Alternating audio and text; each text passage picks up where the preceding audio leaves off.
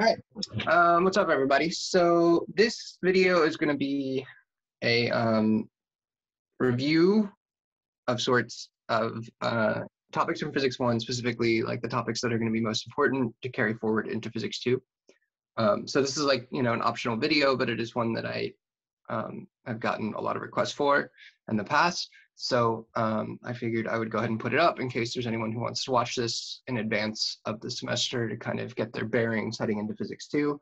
On that note, the one little announcement I have is that I did receive word this week that I will be a TA for Physics 2 in the spring. I don't know which sections yet, but at the very least, this YouTube channel will remain active in some way through that semester. Hopefully we can do something similar to the homework reviews that we did last semester, but we may need to, depending on the sort of structure of the course and the professor's expectations, may need to sort of adjust how I'm approaching those going into the spring. But at the very least, I will be there, and we probably won't know which sections until like the week of class, because that's just how the physics department runs. But at the very least, if you're taking it in the spring, I'll be here. And if you're taking it later, the entire point of this channel is that I've been doing this for 10 years, and this is my last go around. And these videos will hopefully remain up, in perpetuity. So these will be here whenever you decide to take Physics 2. But for today, I just kind of want to run through, especially the important topics from Physics 1 that you want to make sure you have a solid foundation in, that we're not really going to review as they come up in Physics 2, but you may be expected to use them, okay? So first of all, what is Physics 2 about? In Physics 1, we laid the foundations of mechanics, motion, F equals ma, energy, and then talked about a few different topics toward the end. So those topics at the end that we covered were like gravity and fluids and simple harmonic motion. Those are actual physics topics that build on top of your basic fundamentals of motion. Physics 2 is just another one of those topics. So just like gravity or fluids or simple harmonic motion, which is actually a type of motion, but you could, spring motion or something like that. So in addition to those topics, there's another topic called electricity. And eventually it becomes electricity and magnetism. But the way I'm going to structure this review is just sort of looking towards the first month or so of Physics 2 and what you're going to need for the first month or so. So the first month of Physics 2 is just electricity. And when we are first studying electricity, we're primarily studying the electric force. The electric force and its derivatives. So since the electric force is a force, that means one topic that you're obviously going to want to know is F equals ma. Newton's second law. And remember, we summed our forces when we had different force vectors, because this is a vector relationship. And so that's one thing that you want to be able to do, is doing the summing of the forces and everything that comes with that, which includes breaking forces into their components, adding them together in component-wise in the x, y, and z dimensions. And then if you need to, finding a magnitude with the Pythagorean theorem and finding a direction. On the other side of it, whenever an object does experience a force, there's an acceleration that is created. And so when you have an acceleration, then you can do motion problems. And this is going to be one of the topics that we're not really going to review in Physics 2. But you can take a charged particle and place it, subject it to an electric force, let's say. And that charged particle is going to experience an acceleration. And when it experiences an acceleration, a problem can ask you, rather than what is the acceleration of that force, the problem may ask you, what is the final velocity after it moves some distance? So that's still going to be a motion problem. You're still going to be doing kinematics there. Typically, you'll have a constant acceleration, but you'll do some kinematics once you find the acceleration. All right. Other topics that are going to be at hand, I think the best way to illustrate this is to sort of jump into my overall sort of thesis in this review, which is, this is going to build off of one of the chapters that we did last semester. So in Physics 1, there chapter 13, which was homework 11. I'll put the video to homework 11 in the description. Chapter 13 was on gravity. And I think I sort of mentioned this, but of course, it's toward the end of the semester, and I think that might have been an exam week as well. But sort of toward the end of the semester. But chapter 13, when we talked about gravity in the universe, like gravity in space, that is the chapter which most closely resembles the stuff that we're going to be doing for the first month in Physics 2. So if you're really if you're executive functioning over break, or you're really bored and you want to review any chapters from last semester, I think that might be the one to spend a little bit of time on. And so just to kind of look at the topics that we covered in chapter 13 when we were talking about gravity. So the important ones were, first of all, that we had a gravitational force, which was G big M little m over r squared. In Physics 2, we're going to start right off by defining something called the electric force. I'm not going to talk about it just yet, but the electric force is going to look very similar to this equation here. And we're going to define an electric force. It's not going to be due to mass, it'll be due to charge, but the rest of this is basically going to look identical. All right. In that chapter, we also spent quite a bit of time calculating the acceleration due to gravity. And the acceleration due to gravity out in the universe, it's supposed to be a little g, is big G, big M over r squared. Now, we called this just acceleration due to gravity, and I may have actually said this word at some point, but there's another word for this concept, I guess you could call it, and that is that this is what is called a field. So a field is going to be an important thing in Physics 2 that we're going to come back to, but it's just things that are derived from the respective force, and they're all derived the same way, which is to divide out the thing that is experiencing the force, the little m, in the case of gravity, but it'll be different things for different forces and fields. But if you divide out the thing that's experiencing the force, then you create a field. Remember, the whole point of acceleration due to gravity is that we don't need to necessarily know what the mass is of some astronaut floating in space around a planet. We can just say that anything will be generally subjected to this acceleration due to gravity. And that's what a field is going to represent when we move into Physics 2. We can say, all right, we don't need to put a particle in the electric field to understand the physics that are going on there. We can just generally express the physics due to that electricity with a field. The other topic that we covered a lot of in chapter 13 was potential energy, or energy kind of in general, but specifically we had the potential energy due to gravity, and it was negative G big M little m over r.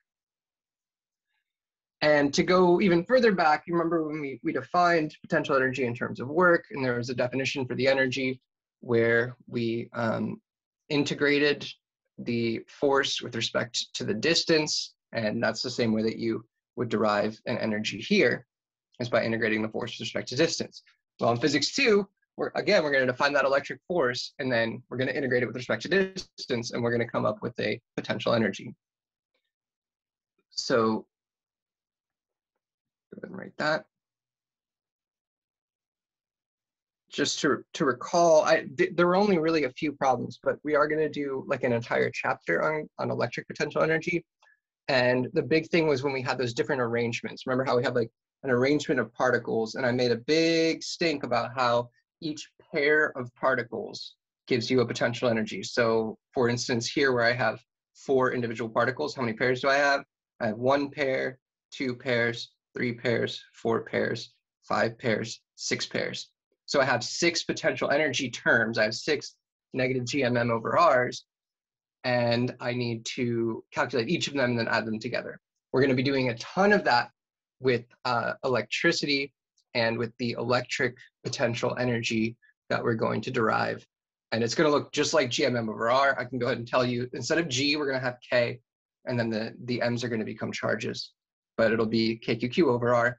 and we're going to say how many pairs do we have? We have a potential energy for each. And then if you wanted to change the potential energy and figure out the work that's done, we know that, you know, work is equal to the opposite of the change in the potential energy when a particle is moved about. That was something that we had to do. Cool. So, all right. So that kind of covers very roughly what was covered. Now, there are some topics that we went into, like, for instance, when we went inside of a, you go inside of a planet, and you have to find the acceleration due to gravity inside the planet, which we now could just call the field.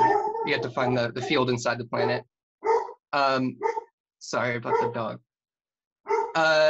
The one other topic that we didn't cover, so there, I've set this up in a grid, and there's one that is empty right now, which we did not have anything for in gravity.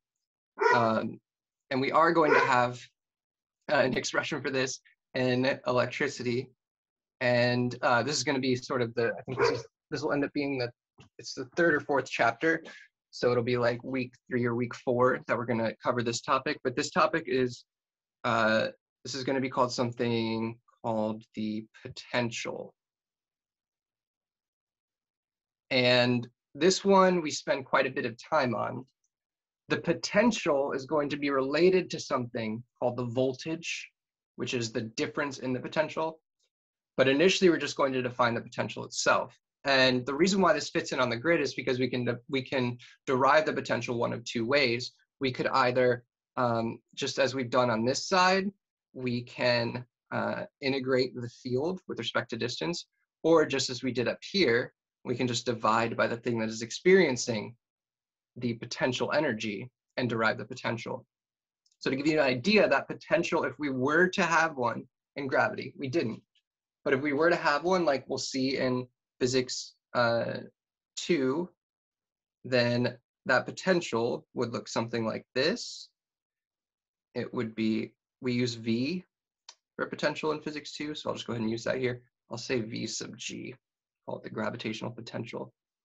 The gravitational potential in this case would be something like negative Gm over R. So notice I've divided the little m off of the potential energy, and that's given me the potential. So this is a way of, just as the field is a way of conceiving of the force without having to have a little particle there, the potential is a way of conceiving of the potential energy without needing a particle at a certain location. So if we go back to our arrangement on the left side here, where we have these 4 different particles, the potential would be to say, if we were to remove, say, this particle, I could ask you to still find the potential at that location, and that potential would then be some representation of the energy that a particle placed at that location would gain by being placed at that location. That's very roughly. We're going to do a ton with potential. It's going to kind of actually be the more key and more fundamental topic that's going to come out of this discussion. But like I said, we're going to sort of start with force as our entry into it, because we know F equals ma, and then we're going to define a field, and then we're going to look at the potential energy, and then finally we will define the potential, and we're going to do a whole bunch with the potential, and then relating it to the potential difference, and eventually we're going to turn that into a battery, and then you can plug a battery into a circuit, and you can have light bulbs and do all sorts of cool stuff with it, and that's sort of the direction that this course is going to go. So yeah, so I think that sort of the topical review, I think if you could do forces, if you could do potential energy, and you can do motion, then you're going to be in decent shape, at least for that first homework or 2. The problems are going to take a little bit of a step up in difficulty. The reason for that, though, is because rather than rushing through all of this at once, like when we did chapter 13, we only did 1 homework. Instead, now we're going to have 2 or 3 or 4 homeworks covering these topics. So each one of these topics is going to get their own homework, and we're going to do a bunch of different problems where we're going to sort of dissect it and go a little bit more in depth. So there are some people who, although, so is physics 2 more difficult? That's the question that I'm about to answer. So there's 2 sort of perspectives. It totally depends on the student. On the one hand, probably the more dominant one is that physics 2 is a little more difficult. The reason why physics 2 is more difficult for some people is because it is much more conceptual. In physics 1, when you're dealing with you know, applying a force to an object and accelerating it. You can picture yourself pushing a box across a room, or you can picture yourself throwing a ball off of a roof and how the you know, trajectory that the ball is going to take through the air. It's much more difficult to have a physical grounding in something like an electric force and an electric field. So that tends to be more difficult for people. On the other hand, the reason why some students do say that Physics 2 is a little bit easier is because it is a little slower and more deliberate and more in-depth in its studies of each of these topics. So some people do have a little bit of a more straightforward time, and some people have more difficulty kind of accessing the ability in your brain to create these models, because that's really what you need to be doing, is you need to be able to sort of, you know, create visualizations in your brain for how these forces and fields are working and how particles are accelerating and things like that. But yeah, so that is sort of the long and the short of it. The structure of Physics 2 is going to be, the first exam is going to be electricity, roughly. Of course, the exams kind of move around a little bit and it can line up weirdly, but generally, historically, how it's gone is the first exam is electricity, the second exam then is magnetism, and magnetism is even funkier than electricity. Magnetism, you have a right-hand rule. We go right back to this grid, and you start off with a magnetic force and a magnetic field, and but those don't look like GMM over R squared and GM over R squared, because the magnetic force is applied perpendicularly, and so you end up with there's a cross product, and that gets kind of hairy. So exam 2 is always a weird one in Physics 2. And then, of course, we then tie electricity and magnetism together. When you tie them together, you form electromagnetism, which is the study of light.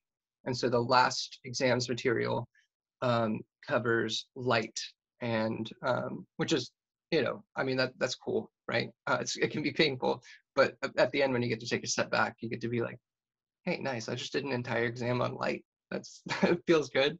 That's some like high level stuff. Yeah, all right, so yeah, that'll be it. I guess for this little review, if you'd like to take a look at chapter 13, I'll put a link.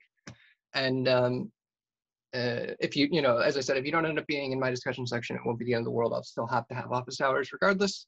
And I will continue to update this channel. So, all right, have a good break, everyone. And I will see you in the new year.